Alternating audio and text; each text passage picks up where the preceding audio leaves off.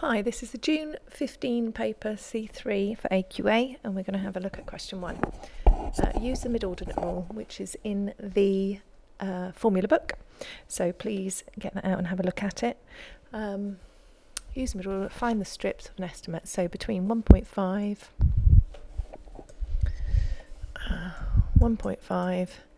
and 5.5. So to find h, you need to find the distance between it and divide it by the number of strips.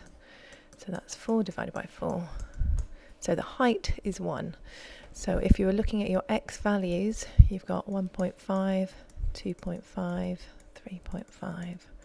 4.5, 5.5 with a height of 1 between them. But what we're looking for are the y values for the midordinates. So our middle value comes in here at 2, at 3, at 4, and at 5. So we want our y values from that. So y will be e to the 2 minus 2, which is e to the 0, which is 1, times ln of 6 minus 2 is 4. The next one is e to the minus 1 times ln of 7, e to the minus 2 times ln of 10, and e to the minus 3 times ln of 13.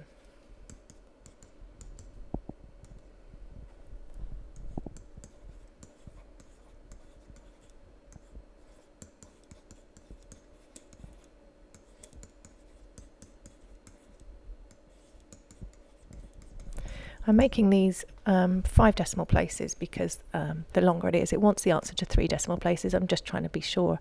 So the more decimal places, the better, or leave it as exact answers. Then you have to sub it into the formula, which is 1 times the sum of all those y values, which you end up being as 2.541. Rounding errors, when people have done it before, you end up with 2.542. So please be extra careful with that one. Key for this one is making sure you get the h value right and making sure you get the midordinates in the right position, and accuracy. Read the question to how many answers they want your the solution to. Because it's 3 decimal places plus the 2 at the front, you needed 4 plus another one, 5 here. So just to be sure, have more. More is better, obviously.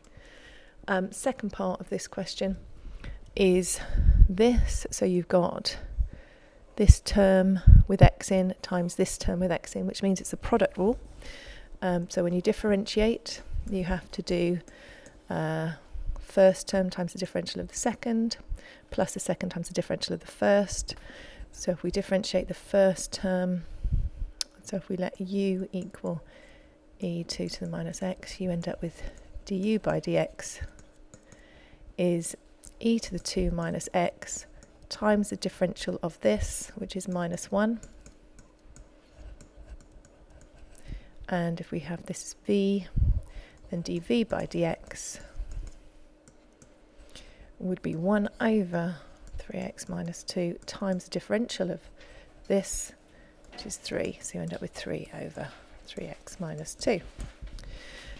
So by subbing that into our formula, you end up with dy by dx is going to be the first term, or I'll do it my way, first term times the differential of the second term plus the second term times the differential of the first.